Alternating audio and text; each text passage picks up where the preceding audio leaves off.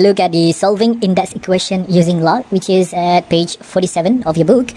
Okay, tapi kenapa nak guna index equation? Why must we use log to solve the index equation? Okay, like for example, I give you the overview. Kenapa nak guna log? Okay, before this, kita ada 2x sama dengan 8 like this. Okay, so how to solve this index equation? Kita kena jadikan base sama sekarang. Base 2, now it is base 2, base 8. So you have to change to base 2. So it will become 2 to the power x equal 8 ialah 2 kuasa 3. So base sama sekarang. Bila base sama, compare yang atas. So x sama dengan 3. X equal to 3. Okay, but the problem comes when, you have 2x sama dengan 5. Ada tak dekat kalkulator 2 kuasa berapa jadi 5? Tak ada. So bila tak ada ini, you kena ambil log. Okay, so apa you perlu buat ialah you ambil log kiri. Okay, so log of 2x. So you ambil log dekat kanan. So you'll have log 5. Okay, and then you bawa turun x. You bring this x ke bawah. Dia terbalik the proses. So x, okay, log 2 sama dengan log 5. So what is x? So x ialah, so you kena bawa log 2 ini sebab you nak x kan. You bawa log 2 bawa ke kanan jadi bahagi. So dia akan jadi log 5 bahagi log 2. So you tekan kalkulator log 5 divided by log 2. So you dapatlah x berapa. So dapat perpuluhan panjang lah. So untuk buat soalan ini, you must have your calculator. Alright, so let's try 4 to the power of x equal to 8. So let's check. Ada tak 4 kuasa berapa? 4 kuasa 1, 4 kuasa 2, 16. Tak ada 8. So bila tak ada, you have to take log. So ambil log kiri, ambil log kanan. Alright, so the 4x dekat kiri equal to log 8 dekat kanan. Alright, so after that you buat apa? You bring this x to the front here. Bawa turun. Sebelum ni kita bawa naik, sekarang dia turun. X, okay, log 4. Tak ada dah x kan? X dah turun ke depan. So sama dengan log 8. So the problem is kita nak x, so kita nak bawa lari log 4 ke mana? Ke bawah sana. Okay, kita bawa lari log 4 ke bawah sana. So we'll have x which is equal log 8 over, bahagilah kan? Bahagi log 4. So this one, you can press your calculator. So hati-hati bila tekan calculator, put bracket lah kot. Log 8, tutup bracket, bahagi, buka bracket, log 4. Okay, so you'll have your answer as, kalau calculator ni, dapat x equal 1.5. Okay, done. Alright. Okay, let's try number 2. Alright. You have 3 to the power of x minus 5 equal to 15. 3, base 3, belah kanan base 15. Boleh tak 3 kuasa berapa jadi 15? 3 kuasa 1, 3. 3 kuasa 2, 9. 3 kuasa 3, 27. Tak ada 15. So you have to put log. So ambil log kiri, ambil log kanan. So dekat tengah is still 3 to the power of x minus 5 equal this one log 15. So you nak bawa apa? Bring this x minus 5 bawa ke depan. So please put x minus 5 in bracket. So x minus 5. Okay, so you ada log 3. Tak ada dah lah kuasa x minus 5 sebab dia dah pergi ke depan ni. Dia dah turun ke depan sini. Okay, so you have log 15. So you nak bawa lari log 3. So you bring this log 3 to the right side. So dia akan jadi bahagi. So now you'll have x minus 5 equal log 15 over log 3. Okay, now the problem apa lagi? You nak x. So you nak buat apa? You kena bawa lari negatif 5. So negatif 5 bawa ke kanan. Okay, so dibawa ke kanan, dia akan jadi tambah. So you'll have x equal log 15 over log 3. Okay, negatif 5 bawa ke kanan plus 5.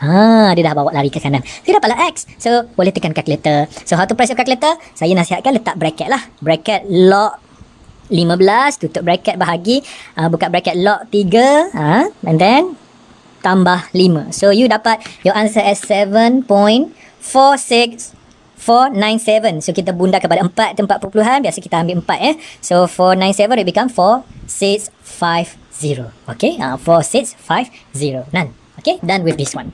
Right, so dapat point lah. Dia tak dapat nombor yang cantik. Okay, let's try number 3.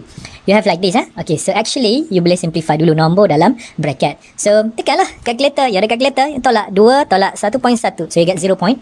So, actually, simplify the one in the bracket. 0.9 to the power of x over 2 equal 10. Barulah yang ambil log kiri, log kanan. So, take log belah kiri, take log belah kanan. So, this 0.9 to the power of x over 2 is equal to log 10. So nak buat apa next? The power x over 2 turun ke depan. Alright, so dia akan jadi x over 2.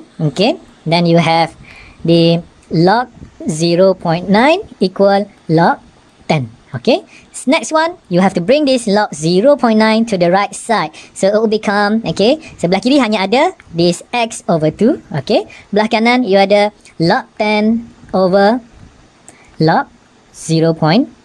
Okay, so now you nak X, so you have to bring this 2 ke kanan, so darab kan, alright, so X equal 2 darab dengan keseluruhan log 10 bahagi log 0.9.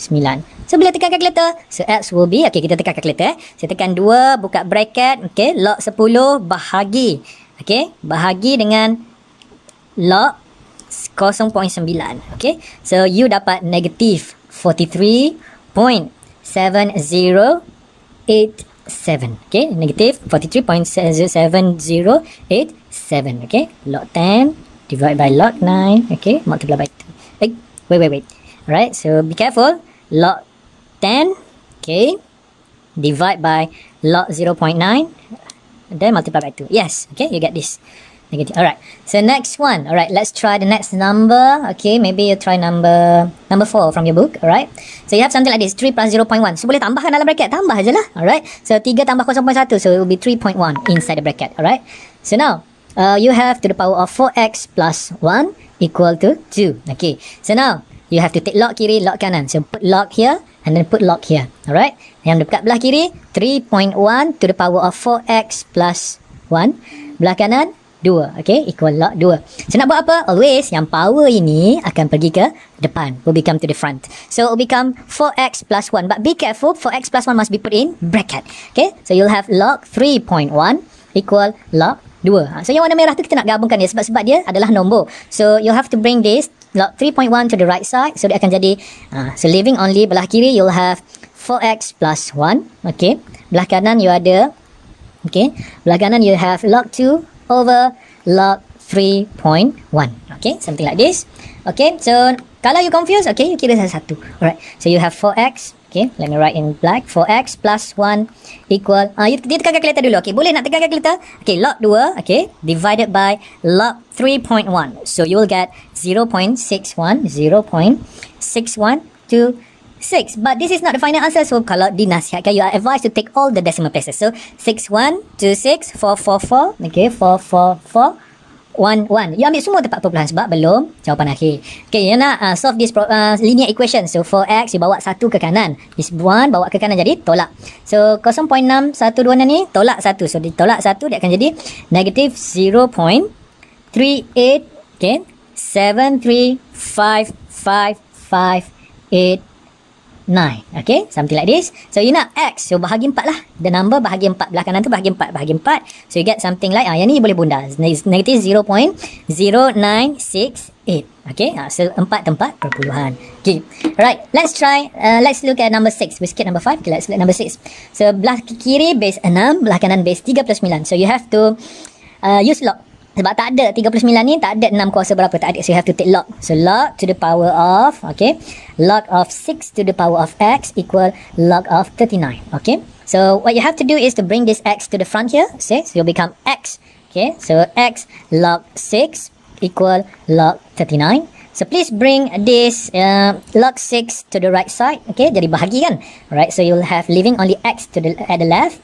So you ada log 39, okay, over log 6. Okay, so this one you can press your calculator. Okay, simply press your calculator, but it is advised to put bracket. Log 39 in the bracket, divide by log 6 in the bracket. So you get, okay, your answer is 2.04467. So you get 47. Okay, so this is your answer.